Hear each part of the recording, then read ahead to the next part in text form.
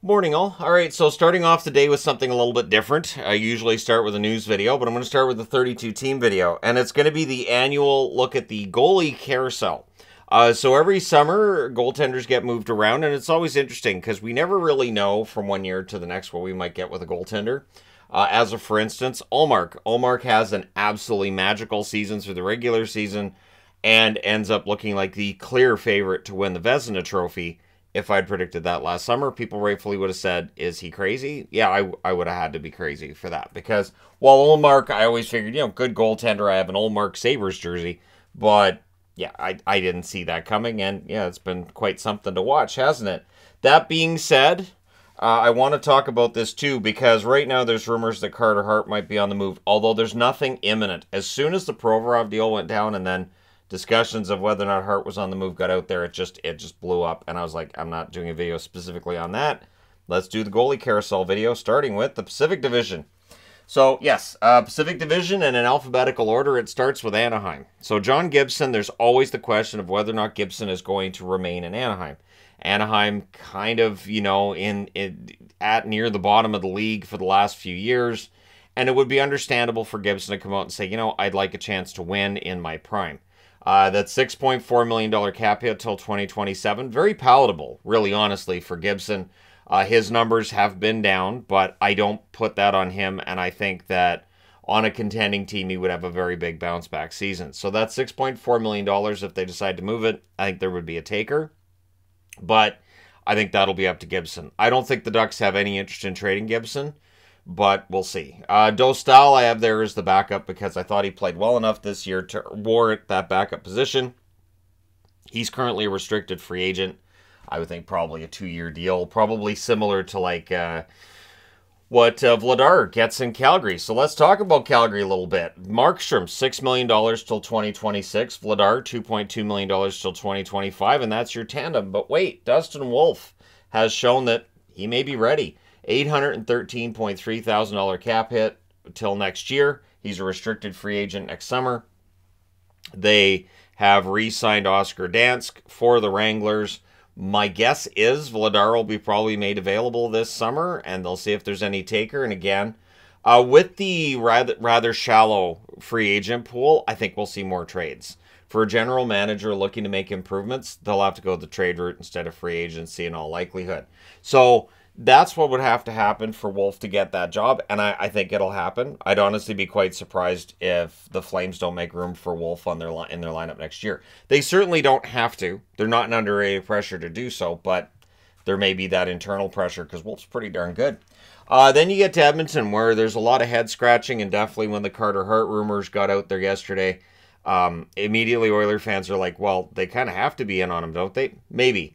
If you think Campbell can have a comeback year, not necessarily. $5 million contract for Campbell through 2027. Skinner, $2.6 million till 2026. Skinner was good. Not necessarily great for Edmonton this year, but he was very good. There's the room to grow there, but I do think that if the Oilers don't have faith that Campbell's going to bounce back, they may look elsewhere. It'd be interesting if Campbell's contract got traded to the Flyers in some kind of a Carter Hart deal. You'd have to think there'd have to be multiple firsts involved. And then in Philadelphia, you could have a tandem of Peterson and Campbell next year. So if they both bounce back, you look like a genius if you're Danny Briere. And if they don't, well, next year's #1 draft pick could belong to Philadelphia. But we'll see what the Oilers do. Again, they could just keep it that way. Ken Holland may very well dig in and say, no, I believe in these guys. For the Kings are going to be interesting because Korpisalo is an unrestricted free agent, but I thought he played well for them.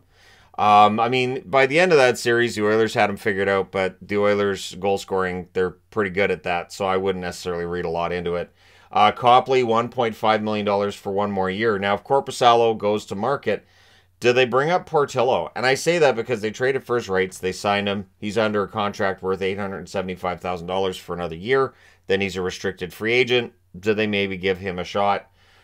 Is Copley somebody that they would believe in? Like for the LA Kings, it felt like they were winning a lot with Copley, and maybe they'll believe in him for another year.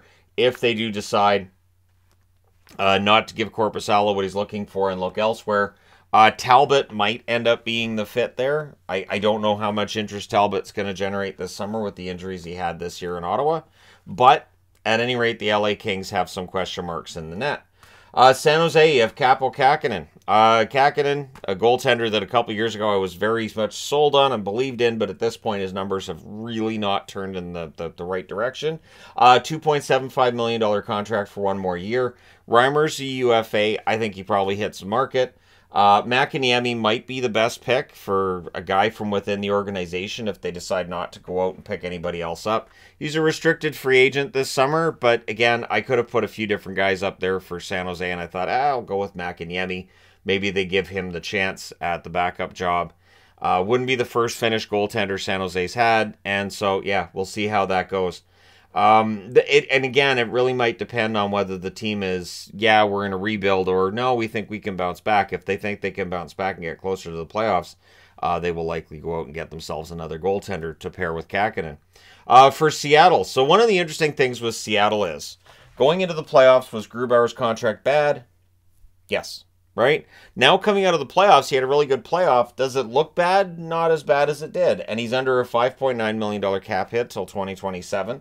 Drieger, of course, gets buried in the minors, $3.5 million. He was injured most of the season.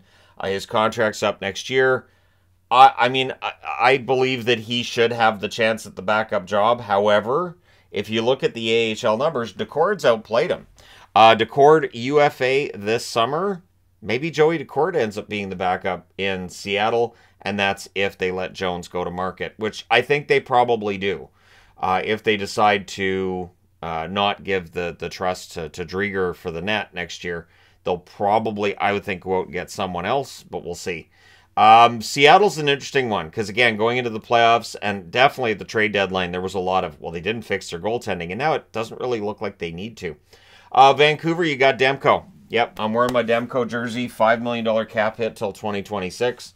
Definitely better after coming back from injury late in the season than he was early in the season. Telling you, his numbers early in the season were definitely, at least to me, it looks like they were definitely impacted by injury. But Demko is a solid goaltender, should be top 10 in the NHL every year. Silovs, I would think, has the inside track on the backup job based on who's in the organization. Delia and Martin are both unrestricted free agents this summer. And so Silovs, $786,000 a year contract for just the 1 more year, and then he's a restricted free agent. You know, he played really well at the Worlds. He's played well in the AHL. I honestly think they should give him a shot. But that's just me. Whether or not they do remains to be seen. Maybe they want him to have another year in the AHL as the starter, and then, you know, sign him to an extension past this year and bring him up. Vegas. Vegas is going to be fascinating this summer. So first off, you have Leonard. Missed the whole year. $5 million cap hit till 2025. I haven't heard a peep about Leonard in forever. It would be, honestly, I would understand if people said, oh, right, Leonard, what's going on? Yeah. Thompson, $766,000 cap hit till 2025. That's a joke.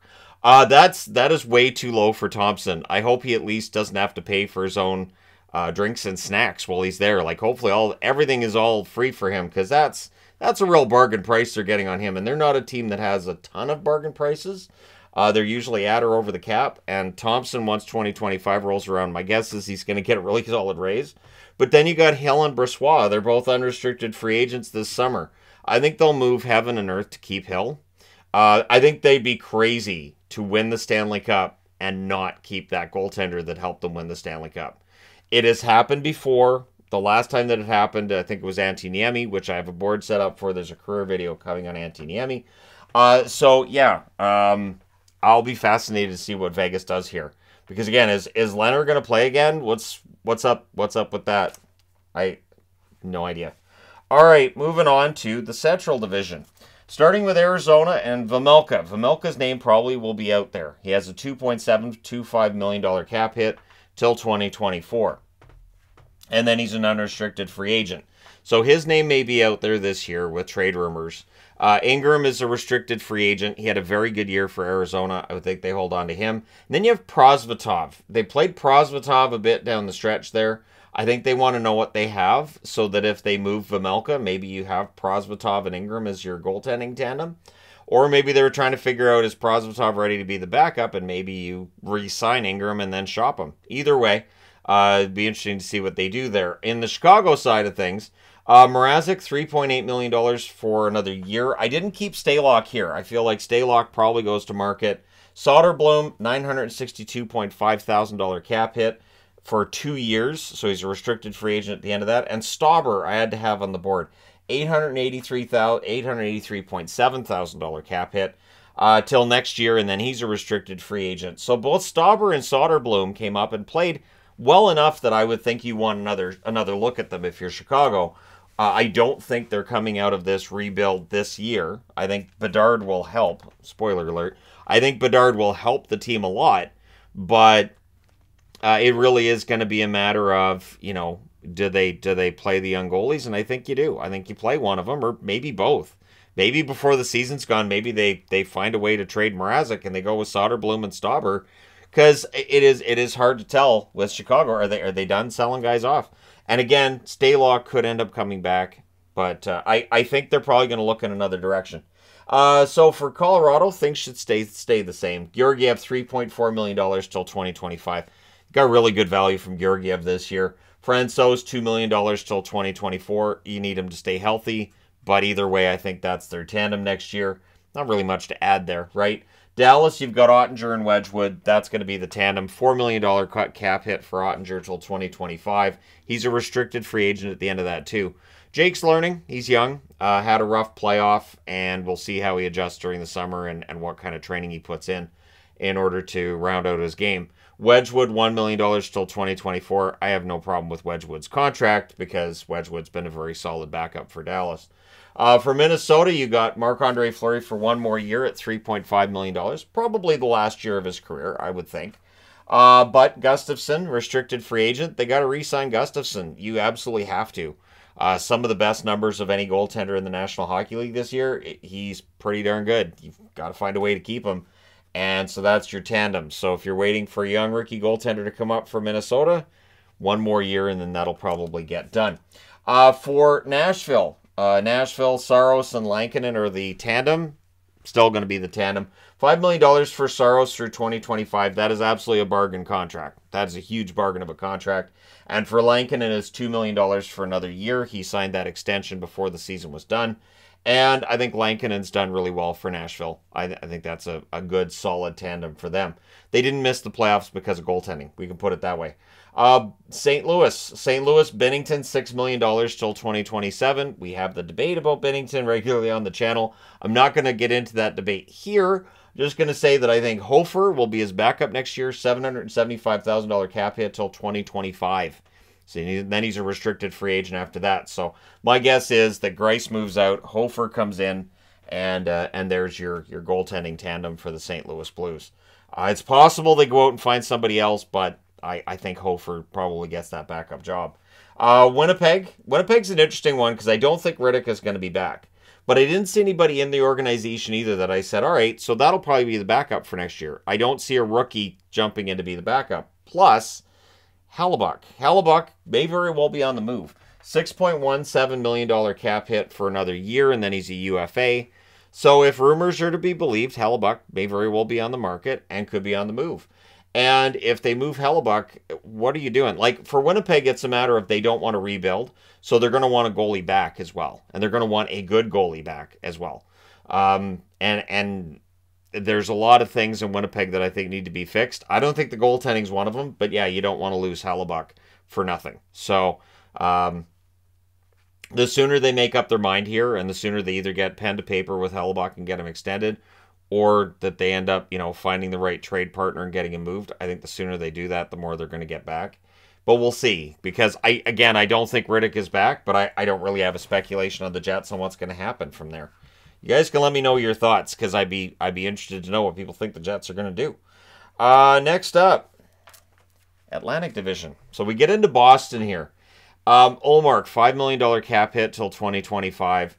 Solid contract. Absolutely a cheap contract when you look at what he's done for Boston, which is remarkable because when that contract was signed, there were plenty of doubters. However, Swayman's a restricted free agent. The Bruins don't have a lot of cap space, so I have seen some in Bruins fandom saying, well, they should trade Ullmark. his value is high. The value for Ullmark is high, but I don't think trading Ullmark's the answer. I think they have to do a bridge contract to get Swayman to 2025 and then hope that in 2025 he's ready to be the starter so you can let Ullmark go to market and then Swayman takes over. That, I think, should be the plan. We'll see. Buffalo's going to be interesting because they have Comrie under contract for one more year at $1.8 million. I would argue that I don't think Comrie is one of their top two goalies because you have Luukkonen, $837.5 thousand contract for one more year, and then he's a restricted free agent. And Devin Levi. Levi, a hero in this city. $925,000 cap hit for, just headed off that sneeze. $925,000 cap hit for another 2 years, and he's a restricted free agent. With the amount of smoke in the air, I will not be surprised if sneezing is a problem for a while. But at any rate, yeah. Luukkonen and Levi, I think, are... Now it's a risky tandem because it's a young tandem, but it's also a very cheap tandem. So it puts Buffalo in an interesting position. But yeah, Comrie's contract's right there. So they are in a position where they could send one of the young goaltenders down without worrying about waivers. But I think Buffalo really wants to win too. So which goaltender gives them the best chance to win? We'll see what they do. Detroit's an interesting one too because I think Nedeljkovic and Hellberg probably both go to market. Husso under contract till 2025 at $4.75 million a year. He was good for them. He absolutely was. Husso had some good games. Do they give Casa a shot at the backup job? Do they bring somebody else in? Would Martin Jones fit there? So Casa's under contract till 2026 where he becomes a restricted free agent at $863.3 thousand. And yeah, I'm not necessarily saying Casa will be the backup, but why not? I know they need to win games the same as Buffalo. There are some names over here that might be able to help, but it'll be interesting to see what they do. And maybe Hellberg comes back. Maybe Nedeljkovic, but I get the feeling that Nedeljkovic is probably going to at least want to hit market. If he does, I don't know that Detroit necessarily becomes the landing spot. For Florida, currently in the Stanley Cup final, Bobrovsky alternates between looking fantastic and looking pedestrian. But he's looked fantastic for long enough during these playoffs that, yeah, the $10 million cap hit doesn't look as bad. That's till 2026, so there's some time left on that contract. And then what do you do? So Spencer Knight, right, $4.5 million till 2026. He's been in the Players Assistance Program, right? And the $4.5 million cap hit, it's high. That is high. That's $14.5 million for your goaltending. But the other issue is Alex Lyon's been pretty good in the playoffs when they've called on him. Lyon, I think, is a decent backup option. I think they find a way to hold on to Lyon. But does that not necessarily bode well for Knight? Once Knight's dealt with whatever he's dealing with, do the Florida Panthers say, you know what, we could move Knight? Did they try to move Knight? Because they're going to have cap issues as well. There's been talk for the last 2 seasons that, well, they're going to have to move Bobrovsky for cap reasons and figure it out. I don't know that with this run to the final that a move where you trade Bobrovsky necessarily is all that palatable, either to the team or to the fans. So it will be interesting to see what they do this summer. Montreal, you have Jake Allen and Sam Montembeault. I would love to put Carey Price on the board. I don't think Carey Price is coming back. I want to be wrong. Absolutely do. Jake Allen, $3.85 million cap hit till 2025. Montembeault, $1 million for another year. That's a deal on Montembeault, Jake Allen. Sometimes it looks like a deal, sometimes not necessarily. Kind of ends up in the middle there. But again, with Montreal, I do think they'd like to make Caden Primo the backup at some point. I guess it's not going to be this year unless they decide to move Allen. I don't think Montembeault's going anywhere. From what Montreal's said publicly, it sounds like Montembeault's the guy they really want to invest in and see what more he's able to do. And it's only $1 million cap hit, so that's a cheap, investigative process to go through when your goaltender's only costing you $1 million. And again, maybe Primo's ready to be the backup. His NHL numbers haven't been that encouraging, though. I'd honestly, just if I had to predict, feet to the fire, Allen and Montembeault are still the tandem in the fall. That's my guess. Now they won't even be the tandem next week. But anyways, Ottawa, Forsberg under contract, $2.75 million till 2025. Forsberg's been good value.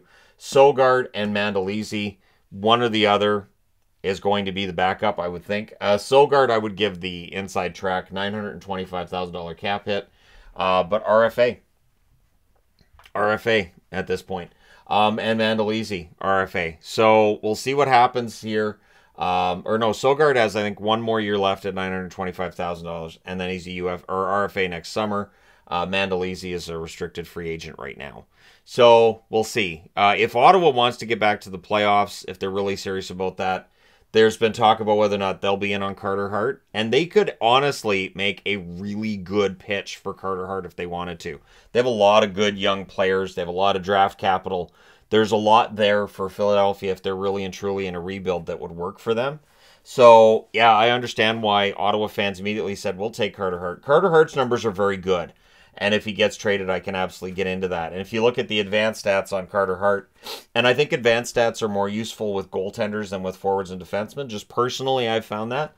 So I think the numbers would show you that Hart's a pretty good goaltender. Arguably top 10. Not really top 5, but you could argue him into the top 10.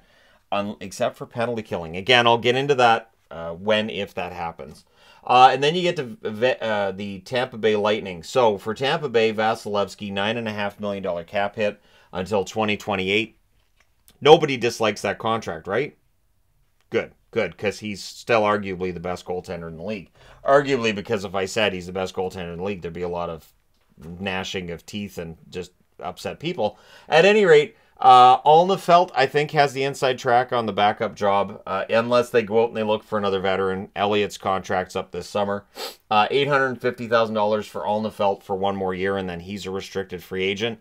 So, I mean, at some point in time, you have to give a look to young goaltenders and say, all right, do we have faith in this guy as maybe being the next guy or at least being the backup? So we'll see what Tampa Bay does this summer. Toronto, the most popular buyout right now in Cap Friendly is Matt Murray. There's a reason. If Toronto buys out Matt Murray, it does benefit them, and they're a team that definitely has some cap issues.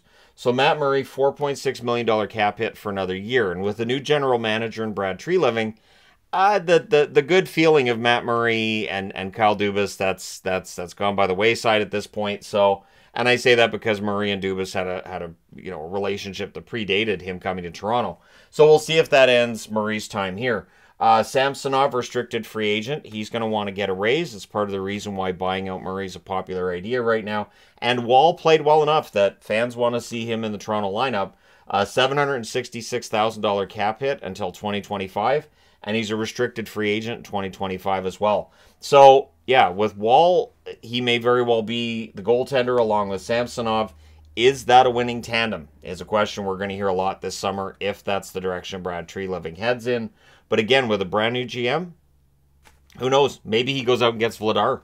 Maybe he's like, you know what? I trust Vladar from Calgary. Brings in Vladar, puts him with Samsonov, and gives Wall another year in the minors. Well, again, just throwing that out there as a possibility. And rounding out the Atlantic Division with that. All right, and getting into the Metro Division, Kochetkov, very likely to be one of the two goaltenders for Carolina. Carolina usually rolls two goalies. $2 million cap hit for Kochetkov till 2027, which looks like a bargain, comparatively speaking, to what he did for them this year when he did play. So who do they bring back? So both Anderson and Ranta are UFAs this summer. Carolina's never been shy about making big changes in net. It's never really been something Don Waddell's shied away from. I think Ranta's the cheaper of the two options. Anderson's the better of the two options. It really comes down to which direction they want to head in.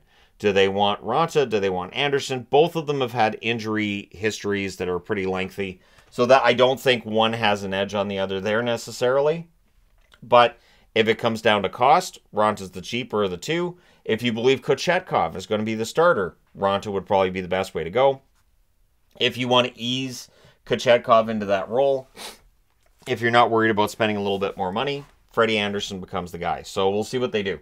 Columbus, Merzlikins, $5.4 million cap hit till 2027. Rough year for Merzlikins. You look at expected goals against, his numbers were amongst or at the bottom of the league. And that's something he has to turn around. Tarasov, it feels like, is set up now to be the next guy. $1.05 million cap hit till 2025. He's a restricted free agent there. So in trading out Korpisalo, Tarasov now has that opening for the backup job. Should have it next year. and we'll see how things go for Columbus. I think the expectation is you don't pick up Provorov because you're in a rebuild. You've got Gaudreau now on year 2 of a nice, long, pretty rich contract. Columbus needs to bounce back quickly. So if there's any concern about the goaltending from Jarmo Kekalainen, they might be in on Carter Hart as well. New Jersey, Vanacek, $3.4 million till 2025. Had an up and down season. More ups, I thought, than downs. Very likely back. And I think Schmid earned a job. $850,000 for 1 more year is his cap hit. And then there's Blackwood. So do you keep Vanacek or do you keep Blackwood? Blackwood's a restricted free agent this summer. So I'll be very interested to see what happens with Blackwood. And whether they just trade his signing rights. Do you sign him and trade him? Do you sign him and then trade Vanacek? Because, again, I think Akira Schmid showed he's ready. He's ready to be an NHL goalie and may very well be the best of the 3 goaltenders. So for New Jersey, a team that's a contender right now and wants to become a favorite later, Schmid might be the guy. And so, yeah, it'll be interesting to see what they do this summer between Blackwood and Vanacek. I would lean towards keeping Vanacek, but Blackwood still does have some potential there, although he's had so many injuries over the last couple of years. We'll see. For the Islanders, Sorokin, $4 million cap hit for 1 more year. He's going to get a raise next summer. He's going to get a healthy raise next summer. Sorokin, still, I think, underrated. Not as underrated as he was, say, a couple years ago, but still underrated. And so I think Sorokin's going to play about 55, 60 games again. Varlamov, they want to keep him. He wants to come back, but does he come back? So he's 35 years of age. He's an unrestricted free agent this summer. Are any of the names on this side of the board necessarily an upgrade? Not really. However, when it comes to goaltending, Lou hasn't been scared of making changes either. Not necessarily to the same extent as what we've seen in Carolina. But yeah, when Leonard's contract was up, he had no problem with letting him go at a time where Leonard was playing some of the best hockey of his career, and it looked crazy to let Leonard go, and it worked out. Varlamov was even coming off of kind of a down year at the time that the Islanders picked him up, and it worked. So if they decide, well, what he wants is more than what we're willing to give, I think they'll be just fine going with Sorokin and whoever replaces Varlamov. If they bring back Varlamov, great. Then you get the Rangers. Similar situation with the Rangers. Shesterkin, $5.66 million contract till 2025. That's a bargain. That's a bargain for Igor, who's fantastic. Halak's a UFA. If he wants to come back, I think they'll figure out a way to make it happen. But, at this point in time in Halak's career, I don't know. Does he retire? So with Halak, there are some names on this side that I think could work. One thing I would say, too, with the Islanders, you want a project that might work. Get Nedeljkovic with the Islanders, and odds are the goalie coach sits down and figures it out, and all of a sudden Nedeljkovic is one of the better goalies in the league, because that's kind of what the Islanders do with goaltenders. But the Rangers, we'll see if there's any magic with them in the event that Halak does go to market. Do you promote from within, or do you go out and find another backup? You probably go out and find another veteran backup, I would think. And then you've got Philadelphia, and it's kind of a mess. With acquiring Cal Peterson, if they intend to play Peterson, there's somebody who ends up being the odd man out. Now, Carter Hart, $3.98 million cap hit for 1 more year. He's a restricted free agent next summer. That's a bargain for Carter Hart. Carter Hart, very good goaltender. He gets a lot of blame for the horrible play of some of the defense in front of him. But if you look at his numbers, 5-on-5, you look at the advanced numbers, everywhere except penalty killing, he's excellent. He's very, very good. The penalty killing numbers are scary bad. So either he's not good during the penalty kill, or the team in front of him is bad during the penalty kill, or yes. So you could say, yeah, that's kind of a both situation. I won't argue with you on it at all. But then you got the interesting dilemma, because they've added Peterson's contract. Do they intend to play him? Do they intend to bury him in the AHL? Sandstrom, $775,000 for another year. And Ersson, $859,000 cap hit for another year before he becomes a restricted free agent. Sandstrom's a year away from unrestricted free agency. Ersson, I think, played well. And I honestly think that Tortorella kind of liked Ersson as well. He kept playing him in games where I thought he was going to go with a different goalie. But yeah, Ersson was still the guy. So I kind of think that if Hart's gone, you go with Ersson and Sandstrom, or Ersson and Peterson. But yeah, I don't know. is Philly done? And if Philly moves Hart, do they look to bring a goaltender back in that trade? So yeah, they'll be a fascinating one to watch this summer too, because there's a lot of different guys that could end up being the goalie, including one that's not in their part of the board right now. Pittsburgh. So one of the big jobs for Dubas as president of hockey operations is to figure out the goaltending. DeSmith's there for another year, $1.8 million. Then he's an unrestricted free agent. Jari's an unrestricted free agent this summer. And the comment's been, well, if there's something better out on the market, we may look in that direction. If Jari's our best option, we'll go with him. It's not a ringing endorsement. It's just, you know, if your girlfriend says, well, I'm going to look at the market and see if there's a better boyfriend, and if not, our relationship shall continue. It's not ringing endorsement. And it's kind of mean. Anyways, not that that's ever happened to me. But the available on the market, Talbot is the one that kind of stands out, that maybe he has a bounce back year, but if you go from Jari to Talbot, again, hard to argue that as an upgrade. And then outside of that, you've got Jones. Again, he had an excellent record with Seattle. His save percentage started out pretty good and then got kind of nightmarish. And then outside of that, you've got projects, or you've got a guy like Anthony Stolarz out of a pretty good year for Anaheim. But there isn't really anybody that jumps off the page at you. So unless Pittsburgh could somehow put together a package to pick up Hellebuck from Winnipeg, which would be quite the boost for their goaltending if they were able to do that. I have no idea how. I don't think Carter Hart goes to Pittsburgh. I don't think the Pennsylvania teams make that trade with one another. Even though Philadelphia is in a rebuild, I don't know if Flyer fans would be ready to see Carter Hart go to Pittsburgh and excel. And we know he would. We know that if Carter Hart would go to Pittsburgh, that all of a sudden he'd be fantastic and Pittsburgh's one of the top teams. And then it would all come back to... So Danny Briere got a good deal in that Provorov trade, but man, giving up on Carter Hart like that. But at any rate, we'll see what Pittsburgh does. And I would think Jari probably sticks around. But we're getting closer and closer to the market. And when you're getting closer and closer to the market, it might be in the best interest of players just to go. So basically you say, you know what, I'd like to return to Pittsburgh if you're Jari, but I'll check the market price and see what they value me at. And then you might get an extra $1 million or $2 million a year out of Pittsburgh as a result. And then you got Washington. Washington looks set. One thing with the Washington Capitals, they look set. Kemper, $5.25 million till 2027. He was very good for them. He's not the reason they missed the playoffs. And Lindgren, $1.1 million till 2025. Charlie Lindgren played well for them, too, when called upon. So, really, Washington has no need to go out and find themselves another goaltender this year. I think they did quite well. And then when you get into the likely available, Martin Jones stands out. Cam Talbot stands out as potential backups, right? Although Talbot may want to split the net at the very least. Remember, part of the reason he was out of Minnesota was because it was obvious Fleury was going to be the starter. Delia had some good starts for Vancouver, but by the end of the season, yeah, it was clear that Vancouver would be better off going with Silovs next year. Stalock, good year in Chicago, may very well return to Chicago. Maybe they try to trade Mrazek instead. Grice on the older side of things, coming off of a bit of a down year with St. Louis.